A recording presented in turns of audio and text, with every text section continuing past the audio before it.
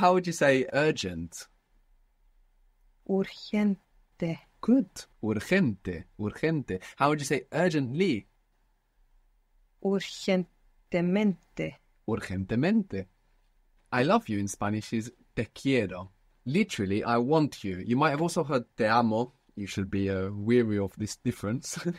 Te quiero you can use with friends, you can use with lovers very soon. Te amo is much, much more serious. But te quiero is very common. And it literally means I want you. So, there is you. We can get rid of this and here we are left with I want. Quiero. Quiero. Good. How would you say I don't want? No quiero. No quiero. Good. We just put no before.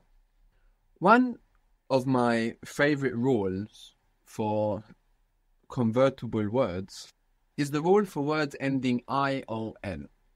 This is an extremely useful rule. Words ending ION are the same in English and Spanish. Just in Spanish, they have the accent on the end. So, for example, in English, we have opinion. And in Spanish, you're going to pronounce syllable by syllable, making sure that you're pronouncing the vowels as they're written, and you're going to put the accent on the end. Opinión. Opinion. Good. Passion. Pasión. Pasión. Good. And you pronounce the S, because we don't write sh. Preparation. Now, if it's shun, T-I-O-N, if we have shun, it's going to be C-I-O-N in Spanish. And this C-I-O-N is pronounced sion, like an S, in most of the Spanish-speaking world, or in most of Spain, it's pronounced sion. So you can choose, if you have a particular affiliation for Spain, you can make this th. If not, I suggest using the s sound, because a majority of Spanish speakers are using this sound, and it's also much easier. It doesn't appear difficult here, preparación. But if you want to ask for a beer, for example, with the s sound, you're going to ask for a cerveza. If you're going to ask using the th sound, you're going to ask for cerveza. So I would suggest, unless you have a particular affiliation with Spain or you particularly want to be practicing with some Spanish friends or whatever, to use the s sound. So you have a word like organization, that Z as well is going to sound like an S or a th. Organización. So you see, much easier than this is organización. Organización. Good. Preparation. Preparación. Generation. Generación. Generación. Generación. Good. You had a little bit sipping in from English, right? One of the vowels there. But if you take it syllable by syllable, we get every vowel perfect. Generación. Generación. Confirmation.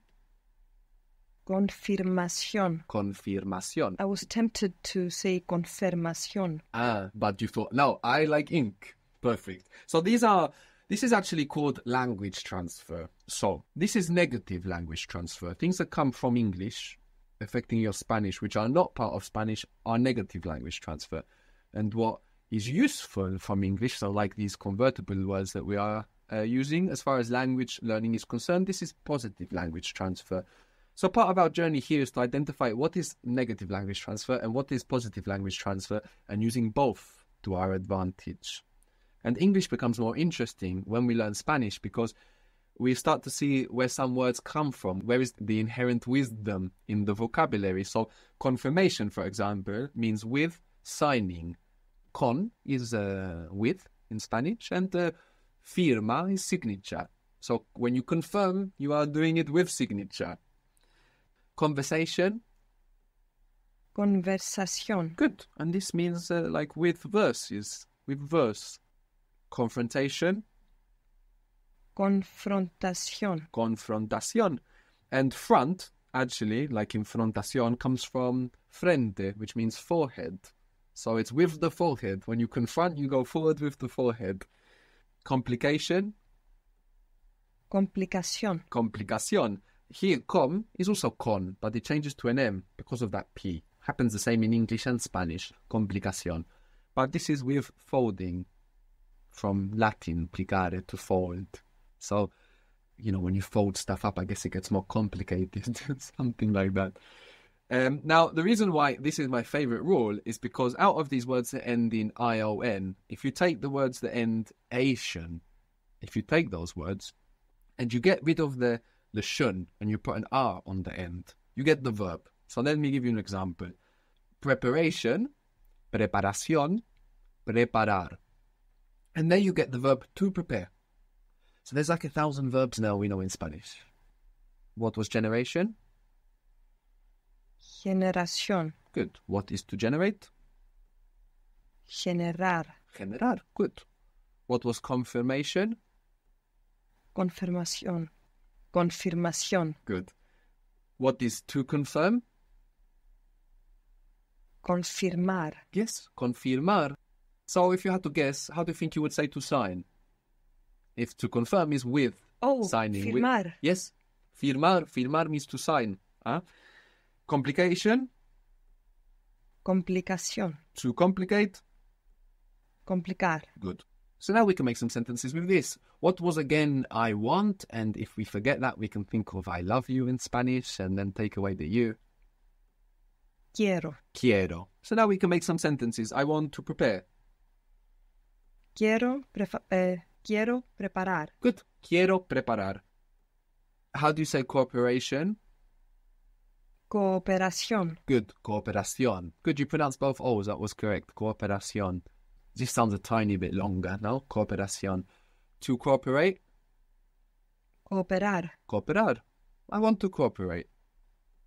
Quiero cooperar. Good. How do you say cancellation? Cancelación. And to cancel? Cancelar. I want to cancel.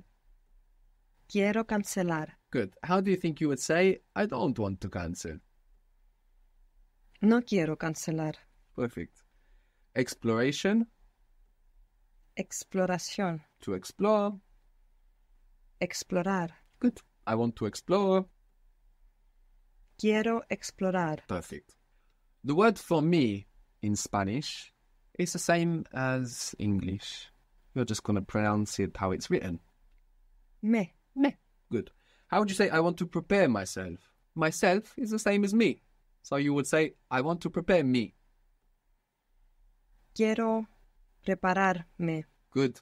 Quiero prepararme. I want to prepare me. I want to prepare myself. And this means I want to get ready. You can use this like I want to get ready. Quiero prepararme. Now this probably sounds quite formal in English. I want to prepare myself.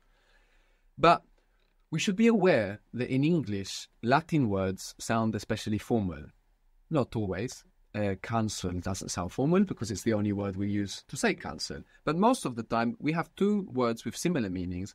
Like, for example, you might have to find and then to encounter, which sounds a little bit more formal or a little bit more literary or flowery. And these ones that have these different feelings in English are generally Latin words. And the Germanic words, like find, which in German is finden, same word, sound more everyday, colloquial. Now, we should bear in mind that that's in English, and Latin words in Spanish, which is modern Latin, of course, don't sound formal, they just sound normal.